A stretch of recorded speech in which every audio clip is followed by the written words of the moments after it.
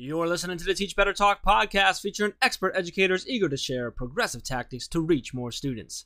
Teach Better Talk is created by teachers and fueled by passion. Let's get started.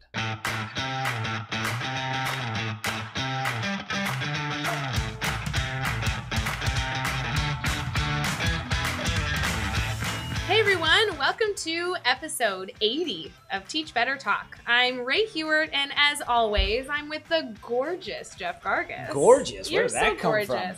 Well, it came from our guest today on the podcast. I don't know why he thinks you're gorgeous, because it's just frankly not true. You know, but it's sweet that he was trying to compliment you before we interview him on the podcast. it was. And it's also sweet that this is another unique episode of our podcast because we're live again today. We are live. We're live. This is the second time we've done live. Episode 79 was live, actually. And now episode 80 live as well. We're live today from the Summer Spark Conference at USM, so hashtag USM Spark. And we are chatting with Mohammad. Am I saying that correctly? Yes, I didn't ask. correct. I usually check before, but now that we're live, I don't get to check. So that's awesome. I said it right. And you're speaking here today. You actually just spoke prior to this, right? Yes. Well, we just did a session where you were in a session with Ray and I. But prior to that, you just did, what was your session on? Pear Deck. A Pear Deck. Okay. Right. Gotcha. And that's something that you use quite a bit? Yes. Okay. Yes. Or now, are you affiliated or just a big fan? Certified coach. Okay. Awesome. That seems very official. Yeah. What does that mean? Like, what have you done to be certified coach? Like, There's a training that we go through. Okay. We create decks, and basically it's like a short online quiz and stuff like that. It's Gotcha. an intensive training. Yes. There was a physical fitness test. there was actual machine gun Yes, fire? Yeah. absolutely Yeah, there it's was. crazy. Pear picking in the orchard. Yes. Pear So- picking for Pear Deck. So normally on Teach Better Talk, we would actually be doing our intro after the episode, so we would talk about it. So this is like a little more like, we're not going to prepare them at all. But Do you also, feel rebellious right now? But yeah, very much rebellious. But I also don't have my notes to do like to tell them about you. So we're going to have you kind of do that first. Well, you just want to take that? That's usually your question, isn't it? I do, I because usually usually thank them and we say hi, and then you're like, oh, and then when you talk, and so and for our it's all listeners, messed they up. know that you don't actually know how to do a podcast. That's So true. I'll be teaching you. This is a good mentoring Okay, opportunity. great. Teachable Awesome. moment. Love it. The first question I usually ask, which I will be asking today, is for you to tell us a little bit about yourself, because not only do we want to make sure our listeners know, but we want to really get that full picture of your background. So as you go through sharing everything else you'll be sharing this episode, we kind of know where you're coming from. So would you mind sharing a little about yourself? If I said I do mine, then I guess that'd be a bad episode. Yes, I guess that would You'd be. be the worst guest ever. Aw, this is episode 80. You can't be a bad guest at that's this true. point. All right, so I'm Mohammad again, and I've been a classroom science teacher for 19 years now at the middle and high school level. I've taught biology, chemistry, and currently I'm only teaching physics right now, but at the AP level as well, and I really enjoy it. So I think that's about me in a nutshell. That's That's awesome. good So in a nutshell. 19 years, Yep. both middle school and high school. Mhm. A couple different content areas and Yes. stuff. So that leads perfectly into the first question. So that's a lot of experience, a lot of different areas, a lot of opportunity for challenges, struggles, and failures. We talk a lot about that on the podcast. So can you take us to a time that you've had a struggle or a failure in your career? Sort of tell us what happened, how that make you feel, and then what did you do to overcome that, and then what did you take away from that experience? Yeah, I think the biggest failure now, I guess what I'm going to say isn't the failure. The failure is embedded in there, but my first year as a full-time teacher, we had a mentorship program with new teachers and a mentor, and over the course of the year, I was really an isolated person, closing my classroom door, trying some of these new methods that I had just learned in college, and to the rest of the school, it really didn't look like I was teaching like everyone else. So I was actually put on, not necessarily probation, but on watch that first year, and basically they said, okay, we need to have you have a more intense mentor. You're not teaching like everyone else. So realizing that first year, so I would say that's not the failure. The failure was really communicating, opening my doors, and being a little bit more vulnerable about how I teach, ask for help when I need it, and just communicate what I'm doing outside of just my classroom if I'm doing something different.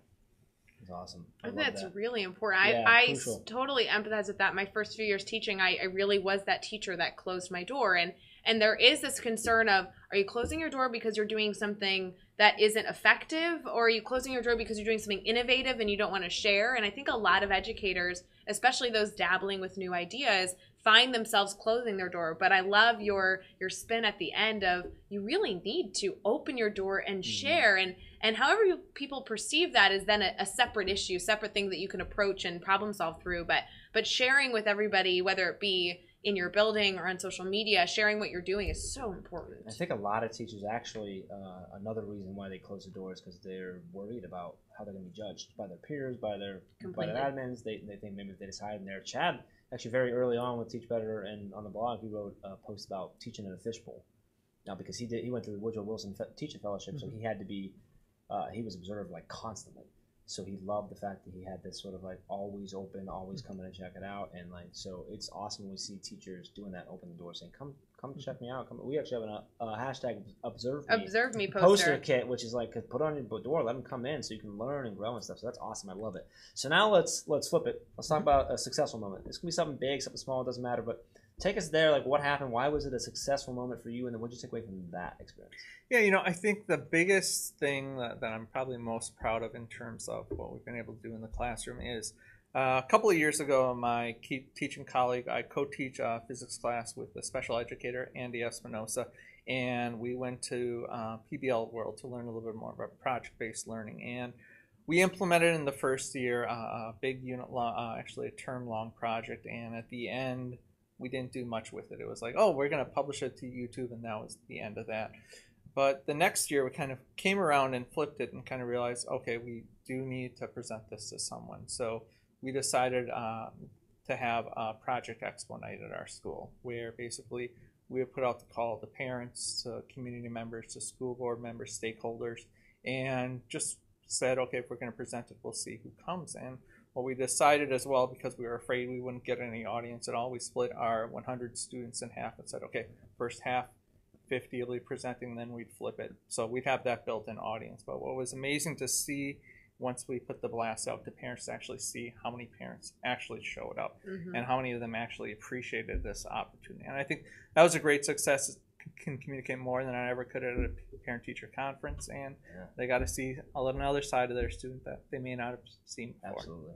Yeah, that's awesome. I think any way that you can have your students sharing their insight with their community. I mean, I love. That's all. Yeah, you're all about that. I am all about that, but I love, that idea that you were like working with a building in an audience in case no one showed up is literally my life. Like when I do things with the classroom and the community, I'm constantly, creating those kind of like worst case scenario follow-ups. At least they were going to have 50 people in the audience.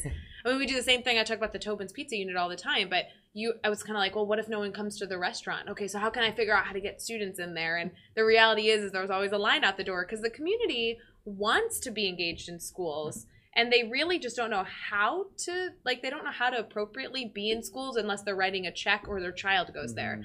But there's magic in inviting other people who don't have a direct line to the building to see the magic of your students, the magic of your classroom.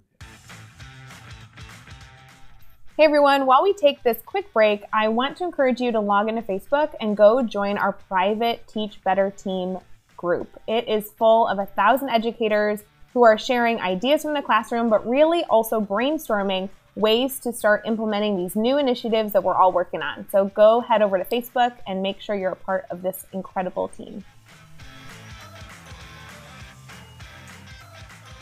Well, I have to say that gets me really fired up. That is what I love about education. But I kind of want to shift that to you outside of that element. What is really fueling your fire in terms of getting you excited about what's going on in education? Yeah, I think the biggest thing is that we can allow students to express themselves in different ways. That I think there's kind of like two prongs to that. The idea that we've changed standards to not just be about content, that standards now have verbs that imply a skill, that students are having standards that have to do with doing, not just knowing something. And that just gets me super excited. But then on the other end, that when we assess these, we can't just assess with the pencil and paper, that we're asking to go beyond. And these are not just things that can be done in like a 50-minute time test. We're looking to extend them beyond that. And that opens the door to change what summative assessments look like in our classroom. Absolutely. That's been a huge shift we've seen, but I love the way you phrased that. that. Great answer. That was Yeah, a great I love it, answer. yeah.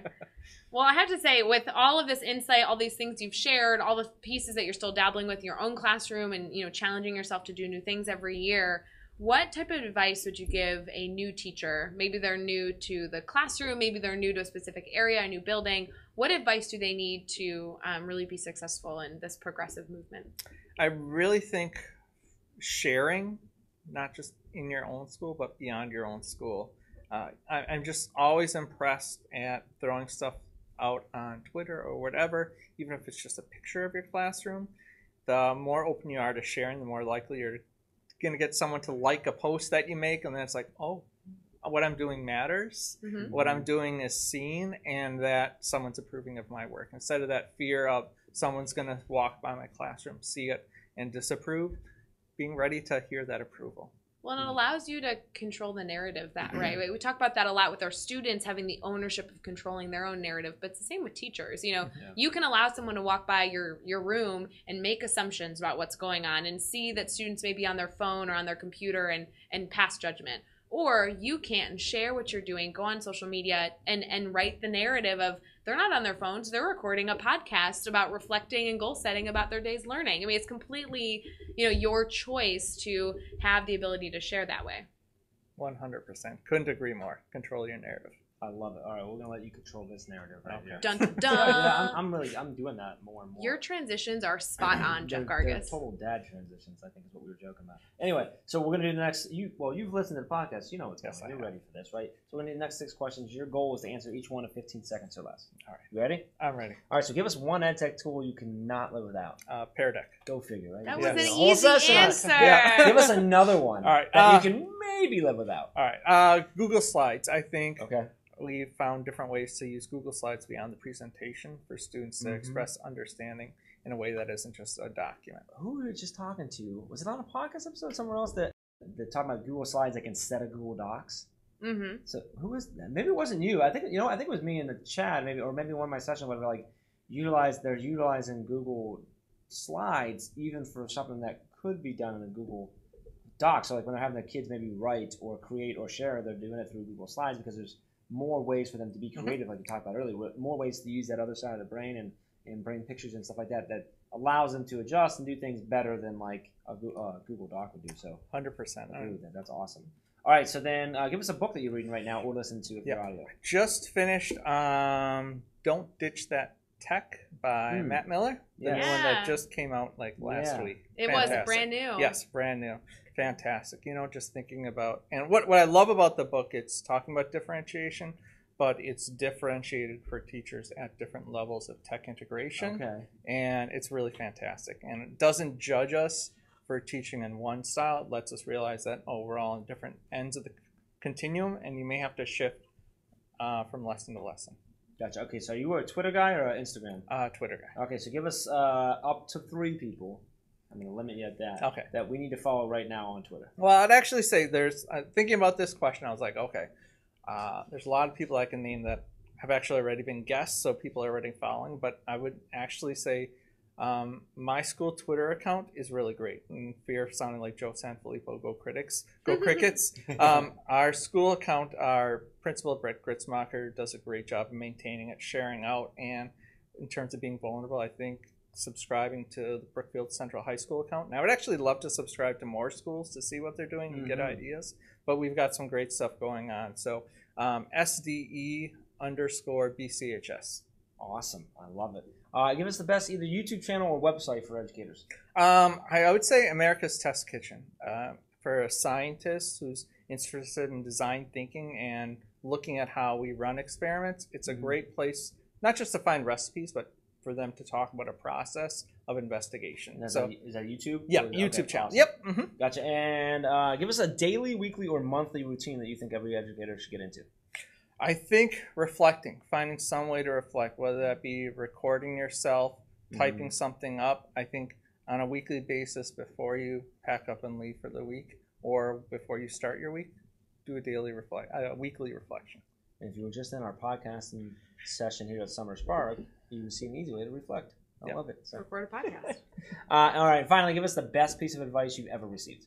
Jim Rickabaugh, who is used to be head of the Institute for Personalized Learning, just one of the things he says that always sticks with me is, if you're clear on the why and the what, the how will figure itself out. That's great. Oh. Yeah, that's great. Clear on the wait. Say that one more If time. you That's so good. if you have clearly defined the why and the what, the how will figure itself out. That's a great quote. Yeah, I That love one's it. good. That's awesome. You should make a bumper sticker with that quote. We've been doing a lot. We talked about bumper stickers and making stickers with Kim Darche. I know. In one of the last I'm episodes. sorry, I just feel like we're gonna we get should into the bumper sticker business. Share the world with inspirational daily quotes. That's We important. might want it. We might need to do that. Well, we could totally do Teach Better Talk bumper stickers, or just stickers in general that with are the best quotes pulled from all the different episodes. That is okay. Mike, you just led us to a whole new Done. business model here. If you're listening right now and you have a bumper sticker connection, please reach out to Jeff Gargis. Yeah, let's do that. Hashtag Teach Better bumper sticker. Yeah, That's there we a long go. hashtag. That's a We're gonna long do that. hashtag. That's all right. All right, I have the most important question. I don't care if I say that every time. It really is, because the podcast should be just a beginning for teachers to connect with other amazing educators,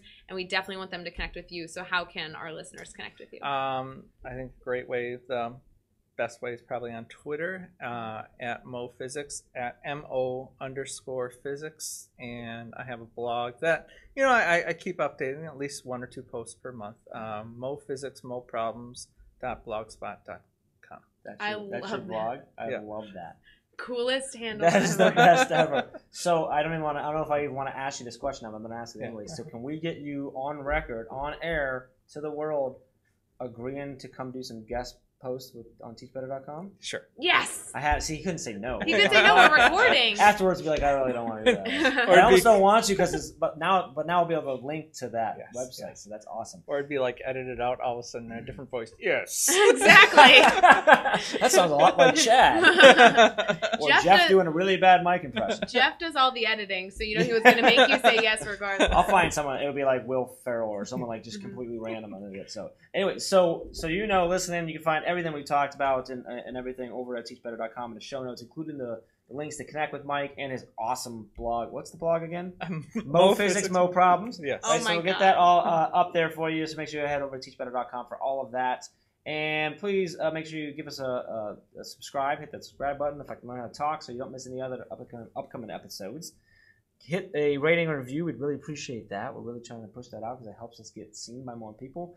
And then I really have been pushing this. I really want you to continue doing this. Think of just 3 of your colleagues, your friends, or your family members that need to hear these amazing stories, and share this podcast with them so we can continue to raise up these amazing voices and share these stories. So, Mike, man, we really appreciate you jumping on. I think it was just yesterday. I was like, hey, you want to do this tomorrow when we see each other? Because it's the first time we're meeting in real life, which is awesome.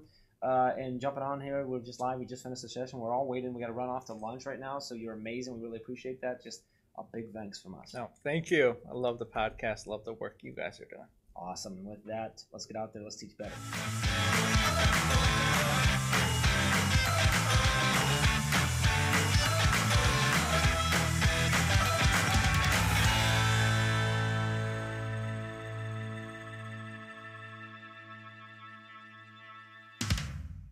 Let's go eat. Let's go eat.